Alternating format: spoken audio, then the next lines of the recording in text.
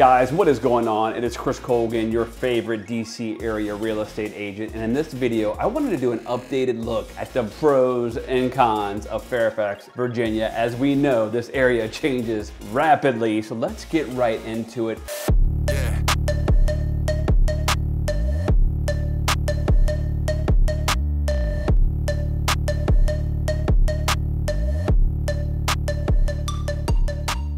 Number one pro with Fairfax, probably while you're watching this video, if you're gonna be moving to the area, is the job market. Fairfax County has one of the best job markets in all of the United States. We have Amazon, Lockheed Martin, Microsoft, Verizon, pretty much any company you can think of, and plenty of defense contractors. And most of my clients also work for the federal government, like the Department of Justice or the Military Department of Defense. But the job market is one of the main pros of Fairfax County, and also a lot of the jobs pay a lot more than what average areas across the country get. So number one pro has got to be the job market in Fairfax County. Number two, in real estate, they say location, location, location.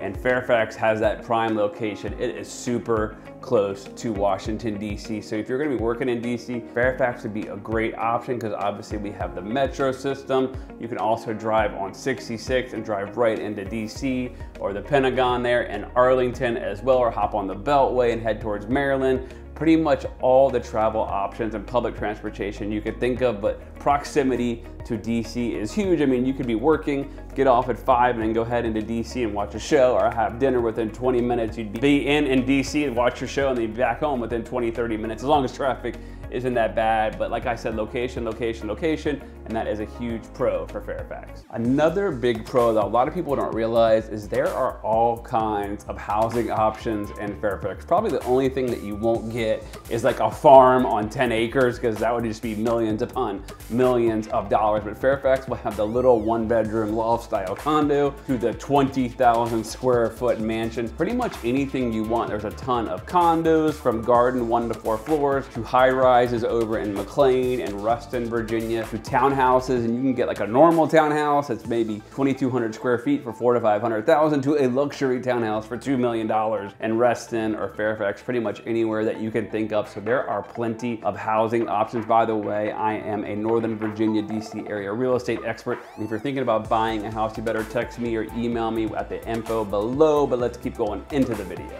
Another huge pro, number 4, I don't know why I'm flashing number 4, but another huge pro is going to be the weather around here, and we're not prone to natural disasters. I saw the other day that Fortune magazine said our area here in Northern Virginia was one of the best places to retire, and the reason being was our healthcare systems, and also we're not prone to natural disasters. Luckily, we don't have a lot of hurricanes or earthquakes or wildfires, things like that here in Fairfax County. So that is a huge pro, and you get to experience all 4 seasons. The summer, it can get brutally hot, but you do have the fall where the leaves change. Everyone goes to wineries, breweries, all that. And then we have winter, and we don't get that much snow here. Then you have the beautiful spring where the leaves start to change, and it does rain a lot around here, but the weather is definitely beautiful. Is it like Florida where it's hot all the time? Absolutely not. Does it get a little bit depressing during the winter? Yes, it surely can, but I think the weather here is a huge plus. Now, of course, we gotta mention the cons, and like I said before I get into that, definitely text me at the number below if you're thinking about buying or selling a home anywhere in the DC area, or the country for that matter. I can help you. I'm a real estate agent here based out in Northern Virginia, Chris Colgan with eXp Realty, and you better smash that subscribe button to help me with the YouTube algorithm. But number one thing I gotta talk about when I'm talking about cons is it is expensive to live in Fairfax County. Number one, we do have an expensive car tax. I almost passed out when I got mine this year. It was about $1,500 for my vehicle. It used to be a lot more, and they brought it down somewhat, but you know what? That still is a huge con, and it still can be expensive. So if you're driving around a Lamborghini,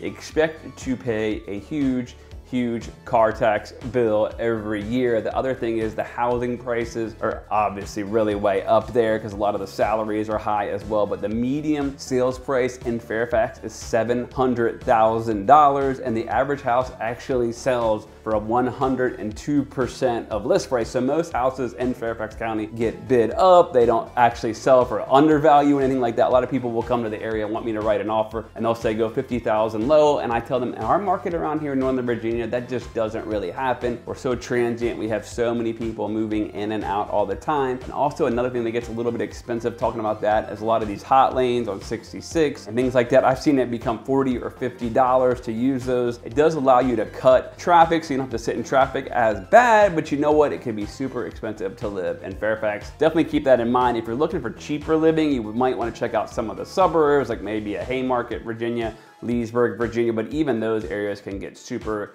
expensive as well. Number two, another huge con is the traffic problems here in Fairfax and Northern Virginia. There's a lot of stoplights, and then during rush hour, the traffic can get really bad, especially around like the Vienna metro area on Route 66 or anywhere on the Beltway. Be prepared to sit in some traffic. A lot of people, though, I will say, work from home now. Like my cousin just got a big new job out of Herndon, and guess what? He works out of home in Vienna, Virginia. He didn't even have to go to Herndon, so the traffic's not bad for him, but traffic around here can get really bad. So if you're thinking about moving out here, definitely hit me up and I can tell you, hey, that commute is gonna be pretty bad, or it might not be that bad, or you can take the metro, or you take the VRE train, whatever option you want.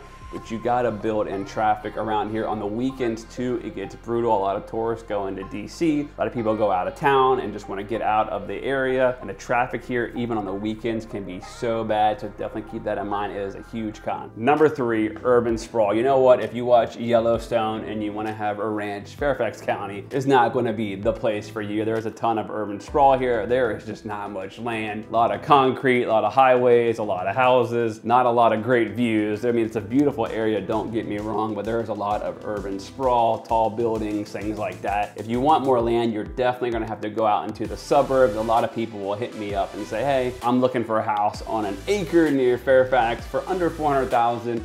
And I'm like, you know what?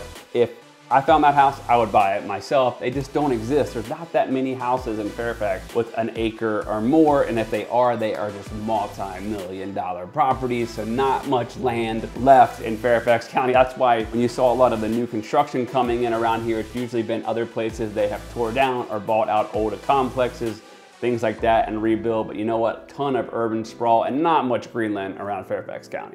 Number four, a big con. I mentioned the weather before, but again, I'm gonna bring it up again. The summer here can get brutally hot. There are plenty of HVAC companies around Northern Virginia because HVAC systems only last about 8 to 10 years here in Fairfax because we have all these weather extremes. So they can be 100 degrees in July and August, then it can be 20 degrees November through January. This past winter though, we didn't really get a bad winter, but tons of different weather extremes here in Fairfax County. So definitely keep that in mind. If you're somebody who just likes things to be the same, that will definitely not be for you. And you definitely want to make sure you have a place with good air conditioning. Most houses around here have air conditioning, but that can be a huge con for living in Fairfax. All right, so I hope you enjoyed the video. Like I said, if you're thinking about buying a house here, I am a real estate agent. Most of my buyers and sellers come from this YouTube channel, so definitely subscribe to this channel. I'm trying to get to 10,000 subscribers. I don't know why I said it like a game show host, but you know what? Text me if you're thinking about buying or selling a home. As always, I'll see you at the top or from the top.